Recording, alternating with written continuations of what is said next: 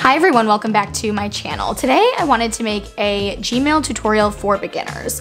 I feel like a lot of people nowadays are maybe switching to Gmail, getting Gmail accounts, using Google Meet, things like that, and I personally love Gmail. I think it has a lot of really great features, but if you're not familiar with them or aren't used to them, I can understand how they could be confusing, so I wanted to go over some of them today. I will leave a list in the description box of the topics that I'll be covering today along with their timestamps, so let's get started. I obviously want to start with the basics and talk about composing an email and everything that you can do with composing an email. So to start drafting an email, you're just gonna go up here to the plus sign or where it says compose, click on that, and this box will pop up right here. And you can easily just start typing your email. But if you wanna make this little pop-up larger, you can do that by clicking this button right here, which is full screen.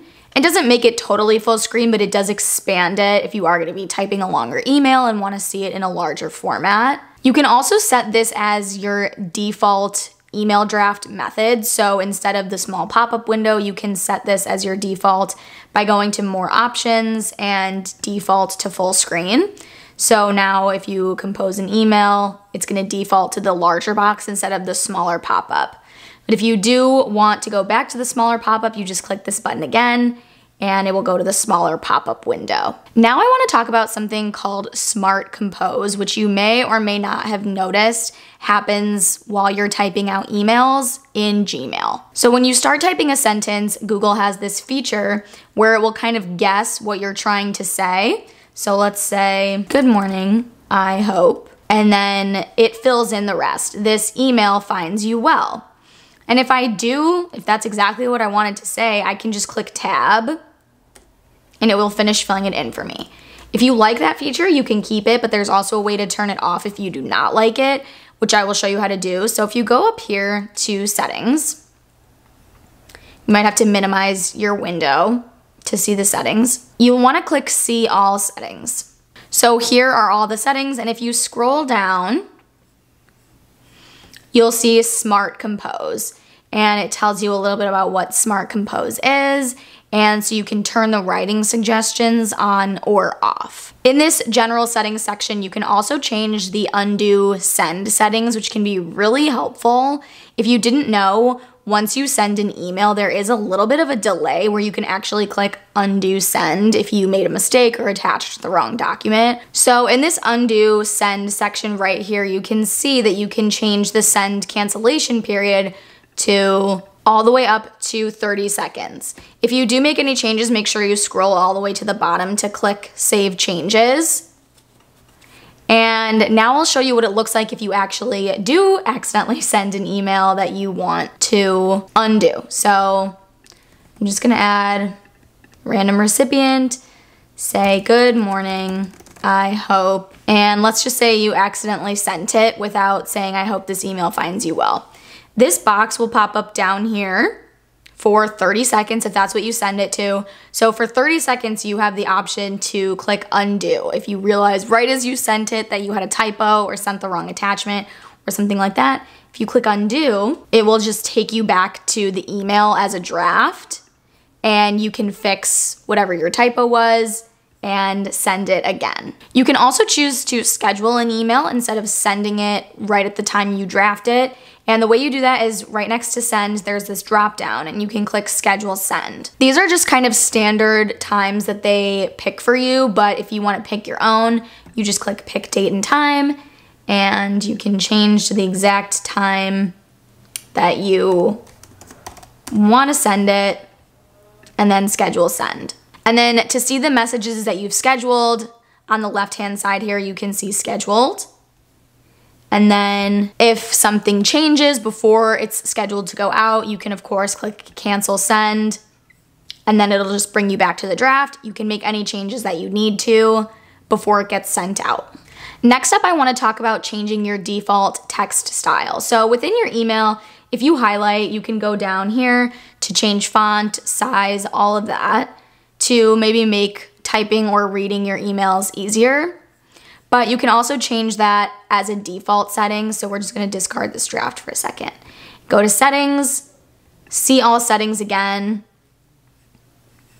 And here is the default text style. So if you want to change it to be large or huge, you can do that and it will show you what it's going to look like. If you wanted to change your default text to be red, you can also change the font. And then again, if that's what you wanted, you can just scroll down and click Save Changes. Another thing you may have noticed if you use Gmail for work or something like that, sometimes if somebody sends you an email with the same subject line as an email somebody else sent you, it will actually group those emails together. And sometimes that can be very unhelpful when you're trying to search for emails. So you can turn that setting off, which is something that I like to do on my Gmail personally. So if you go to General Settings, of course, and scroll down to Conversation View, you can turn Conversation View off. And that way emails with the same subject line won't be grouped together, which will make it easier for you to find and sort through your emails. If you want to add a signature, you can just go to General Settings again, scroll down, and there is a signature section right here. So you can click Create New. You'll just have to name it something like default signature, maybe phone and email, whatever you want to name it. And then to the right here, you can start with your email signature. So you can make it bold, you can make your name larger, you can underline, italics, you can also insert a link maybe to your website if you want to do that. You can also add an image if you want to add a logo for your business, you can insert an image. And this is another important feature, so for signature defaults, for new emails, use no signature or the default signature.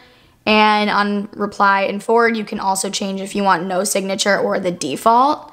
So we're gonna click for new emails, use default signature / phone.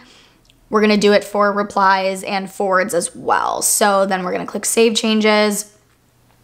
So that way when I go to compose a new email, my signature is just already in there and I can start typing above it. If you're going to be out of the office and not responding to emails, you can of course set an out of office or vacation reminder, which is in General Settings. So if you scroll all the way to the bottom, that's where the vacation responder is. So if you're gonna turn it on, obviously click on, and then you can do the first day. You can also select the last day, or you can manually cancel it, which I'll show you how to do.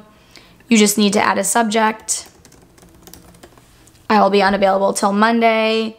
Save changes. And now as you can see, this yellow bar is telling me that I have an out of office message on. So if I wanted to manually end it, maybe I was just out of office for the afternoon, I can click end now. And once that yellow bar goes away, that means that your out of office message is turned off. So the next thing I want to talk about is email forwarding. So I pulled up an email here that I would like to forward along to somebody else. So the way I can do that is by scrolling down and clicking forward, or you can go to these three dots up here and click forward as well. So as you can see, it's forwarding the entire chain. And I have sent 2 emails in this chain, email number 1 and email number 2, but I only want to forward email number 2. I don't want email number 1 to be in this thread. So what I can do is just highlight that and delete it. And now only email number 2 is coming up. You can also erase all of this right here at the top, you know, with the emails and everything.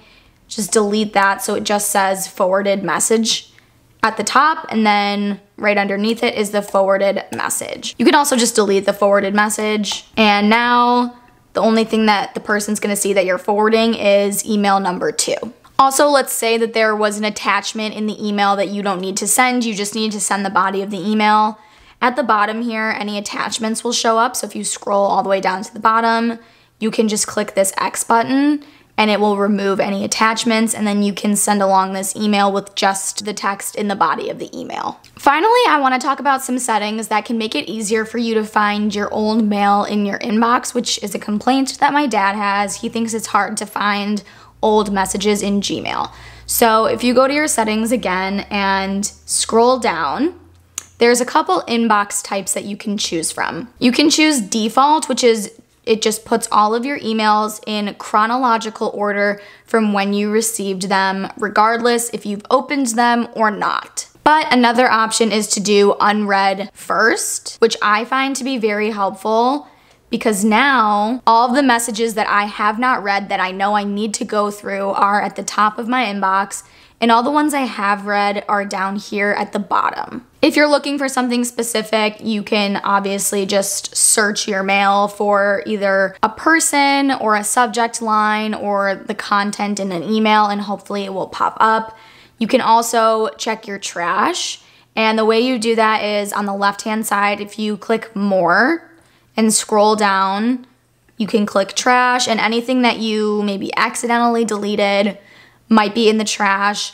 After 30 days, as you can see here, messages in the trash are automatically deleted. So this is really only like recently deleted emails, but this is also where you can check your spam. Sometimes you get messages from like health charts or things like that that might go to your spam folder. This is where you will look for your spam emails. That is it for today. I really hope you enjoyed this video. If you did, please give it a thumbs up and also subscribe to my channel. I really appreciate the support. If you want me to make another video with some more advanced Gmail tips or just additional Gmail tips, let me know in the comments and I would be happy to do that. Thank you so much for watching today, and I will see you in my next video. Bye!